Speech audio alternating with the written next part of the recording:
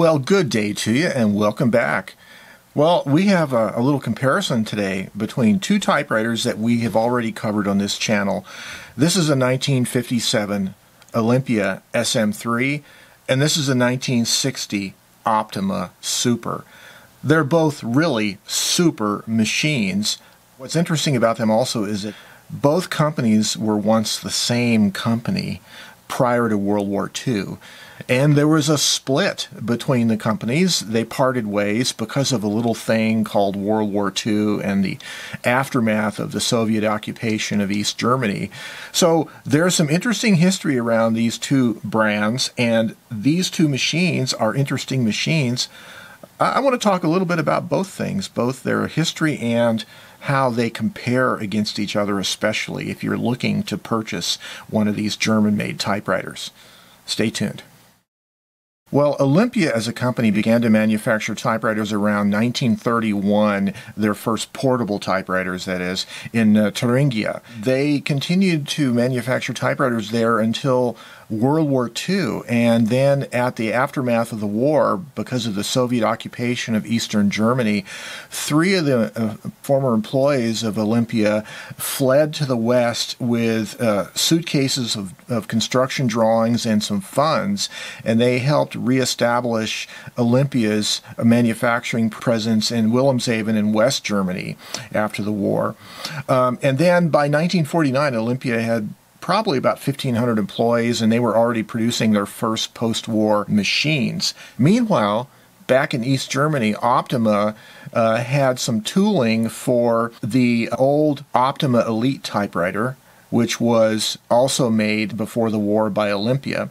And there was an International Court of Appeals in The Hague ruling around 1948 that Optima could continue to manufacture the Elite model in Erfurt in East Germany, while Olympia had parted ways into West Germany. So the Olympia Optima Elite prior to World War II became the Olympia SM1 and 2 line. And of course, Olympia soon updated and modernized the designs of the SM series, but Optima kind of continued to manufacture that Optima Elite model for a few years longer. But they continued to make new models also, including this Super, which is kind of based on what's called the Elite 3 version, which was roughly from 1955 to 1961. In 57 to 61, they made the space bar area narrower, a few changes like that. They changed the paper rest up here, or the paper table, I should say. So by the mid-60s, Optima had about 7,000 employees at their height, but they were taken over by Erica and later on by Robotron in 1978, and that was kind of their dissolution from there. In the United States, Olympias were marketed by ITC, International Trading Company, or Trading Corporation. It was a subsidiary of UTC, Union Trading Company. And in 1950 was when ITC first imported Olympias into the United States. So this is a 1957, manufactured in the year of my birth. This is 1960 Optima Super. But I'm kind of interested in, how do these two machines really compare, like feature-wise? How do they type? How do they work for you as a writer?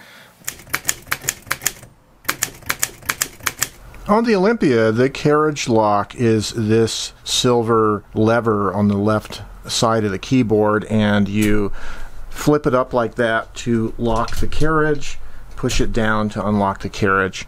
On the Optima, the carriage lock is this lever on the bottom left. You pull it forward to lock the carriage, push it back to unlock the carriage. Carriage return levers are important items to operate the machine. Here, the Optima has a nice, long, curving, swooping carriage return lever. The Olympia's is very similar in shape, however, although the Olympia's appears to be a little bit flatter on top, coming across like this, and then it comes down. But they're both very similar in length. Here you can see the Optima's angles up a slightly higher angle, whereas the Olympia's is a little bit flatter. Here is the Olympia's line spacing selector, and it goes from 1, 1.5 to 2 line spacing. The Optima also has 1.5, and 2 line spacing located at the same location, but its selector knob is plastic covered rather than being all chromed metal. On the Optima, the line spacing ratchet disconnect is this lever behind the left carriage knob. You pull it down like this to disconnect the line spacing ratcheting. Whereas on the Olympia, its line spacing disconnect is this lever that's pulled down such as this, located behind the pivot point for the carriage return lever. Here we have the adjustable paper guide, and on the Olympia it has a range of 46 millimeters of movement. Whereas on the Optimas it has a range of 38 millimeters of movement. On the Optima, the release button for the paper support is on the left side, such as that, and it is a telescoping support, whereas on the Olympia it's on the right side of the carriage. On the Optima, the paper scale has markings for the line scale, and it has 2 adjustable rubber-coated rollers, while on the Olympia it has a similar scale on the paper bale and also 2 adjustable rubber-coated rollers. I personally like the Olympia's fingers on both ends of the paper bale. It makes it much more convenient to flip up the paper bale. Whereas on the Optima there are no fingers for flipping up the paper bale, other than these fingers, of course.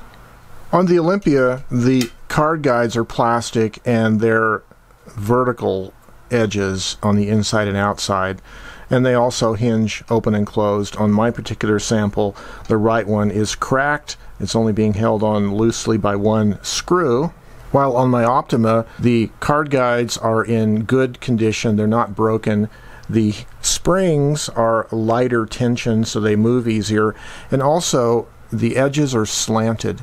Removing the ribbon cover on the Optima to look a little bit closer at the ribbon vibrator, the surface of the ribbon vibrator is basically chromed. It's smooth, and this wire paper support has more of a flat top up here.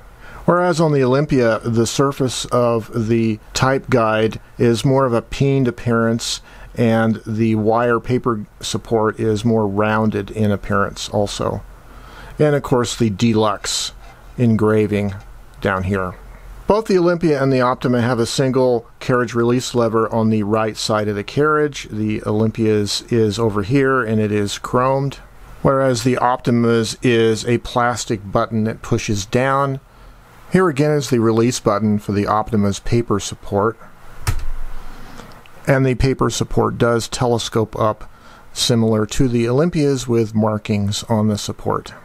Whereas on the Olympia, the release for the paper support is on the right side of the carriage behind the knob. And again, the support does telescope up and has markings to serve as end of page indicator. The Olympia's margin settings are these push and slide controls here and here, with red indicators along with a scale. Whereas on the Optima, the margin settings are behind the carriage. You have to feel behind it, and they are nicely sculpted, however, here and here.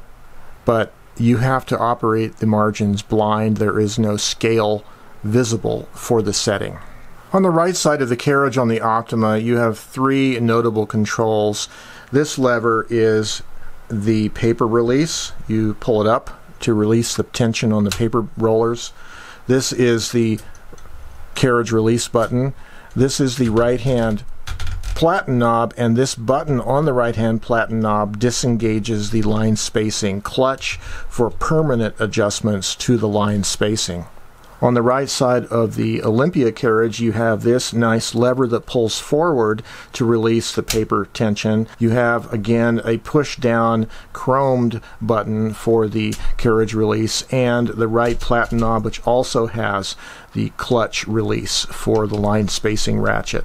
In overall appearance, the Olympia has a little bit finer of a finish with this chromed trim along the bottom and along the edge of the ribbon cover, whereas the Optima doesn't have a trim piece on the bottom, and its trim piece along the ribbon cover, at least on my sample, is a little bit dull. It looks more like a nickel plating than a chrome finish. The logos are both raised and they're metallic and they're plated. The Optima is, of course, in the middle. The Olympia is off to the right side. One of the other major differences is the Olympia's ribbon cover hinges open, revealing the very elegant deluxe logo and this peening finish along the type guide area, whereas the Optima's ribbon cover has to be manually removed to reveal the ribbon area underneath.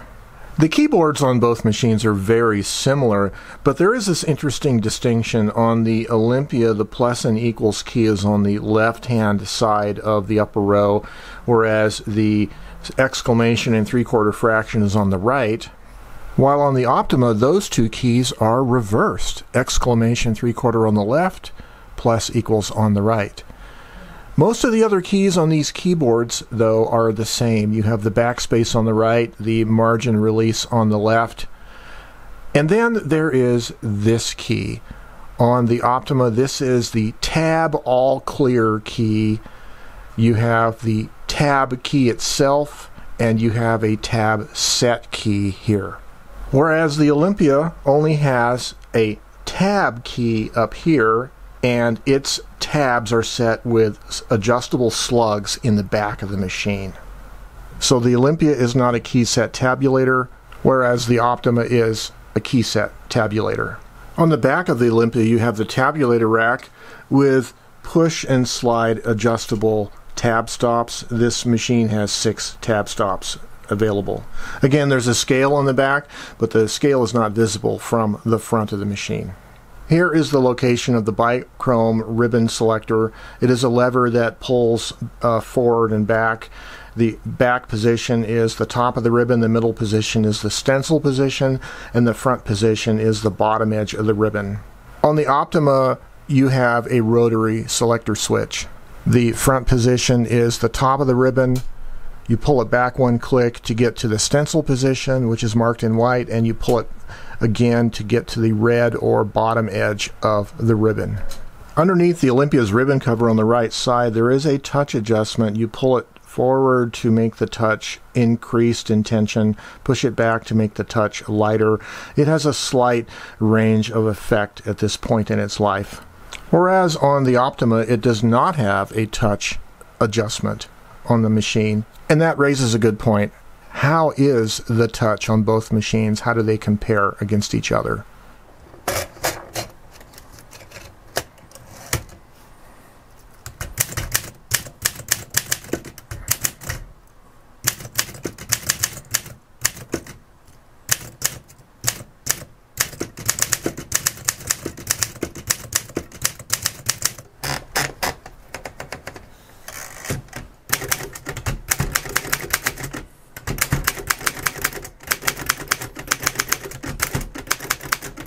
This Olympia has an Elite typeface, and my Optima has a Pica typeface. Both machines type really nice dark imprint. The Olympia's imprint has the typical thin, crisp lines of precision that Olympia is known for, whereas the Optima has a very interesting typeface. The line weight is heavier, and it makes probably the darkest imprint of any machine in my collection. There's no way I can portray the differences in touch on the video screen for you except to give you my impressions of the machines. Their touches are very similar. Keeping in mind that the Olympia's touch setting is about midway and the Optima doesn't have a touch setting, but the heaviness and snappiness of the keys feels very similar. But I would say the Optima's is slightly softer, slightly easier than the Olympia's.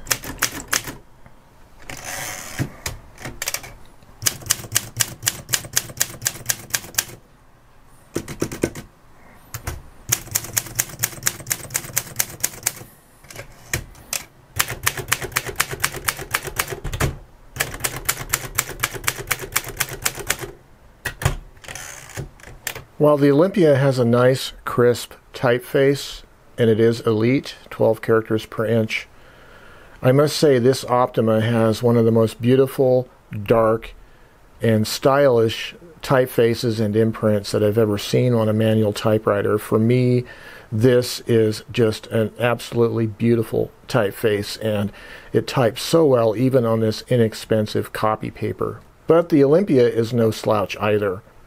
Well, it's pretty clear that both of these companies were competing against each other back in their day in the late 1950s, early 1960s. There's so many things that are similar. As far as the user functionality, they're both extremely close together. They're both carriage shift machines. Their touch is very, very similar. Surprisingly so, considering what you might consider to be the DDR, the Soviet-occupied East Germany. These typewriters were made really well. The question, if you're in the market for a typewriter and you live in the United States, however, it's probably easier to find these Olympia SM3, SM4 era typewriters than it would be to find an Optima Super in the United States, just because there were more of these Olympias imported into the country back in their day. Which one should you get? Well, that's a difficult question to answer because it depends on the individual machine, the price you're paying for it, who's selling it, are they shipping it, do they know how to ship it, etc., etc. So even though both machines functionally feel very similar and have a similar kind of typing experience, I think it's pretty obvious just from looking that the Olympia has a slightly more premium appearance, more shiny chrome, textured paint, hinged ribbon cover. The Optima is more rugged and basic design. More rounded curves, however, not as much shininess, not as much chrome finish, not designed to give the impression of a high-end Western machine, for instance. And though these two are so similar in origin and pedigree and functionality, I gotta say, I think the Optima seems to be more of the humble workers' person's typewriter, less fancy, showy chrome and shiny metal, and a little bit more functionality with regards to a key set tabulator. And if that's all the difference there is between these two machines, that's pretty good. Either one would satisfy you if you have the need for a workhorse typewriter to last you decades and decades. The used market now for typewriters can be very finicky. Obviously, the Olympias are in premium demand because they're considered such a highly valued machine. The Optimas, on the other hand, there's fewer of them out there on the market, at least in the United States, but they may not demand as high of a price if you find one. So again, the Optima might be a good alternative if you can't find an SM3 or 4 in your price range. For myself, I'm blessed to have both of these machines. This was a thrift store find. My wife found it. I've done a little bit of basic cleaning and degreasing and servicing to it. This one I purchased from master typewriter technician John Lewis, and he completely went over the machine, and it operates wonderfully. Both of these machines, though, operate really well. But again, I tend to lean right now toward the Optima as my favorite between the two, just because, in this case, the typeface. Not only the style of the typeface, but the darkness and heaviness of the imprint is just wonderful. So these are two very close machines. They're brothers, in a sense, separated by the politics of post-World War II Europe. But I feel very fortunate to have these in my collection, and I hope you find the same if you find one of these two machines. Have you tried both an Olympia and an Optima? What are your feelings about them? I'd love to hear your comments down below. And as always, be well, stay creative, and have yourselves a great day. Bye-bye.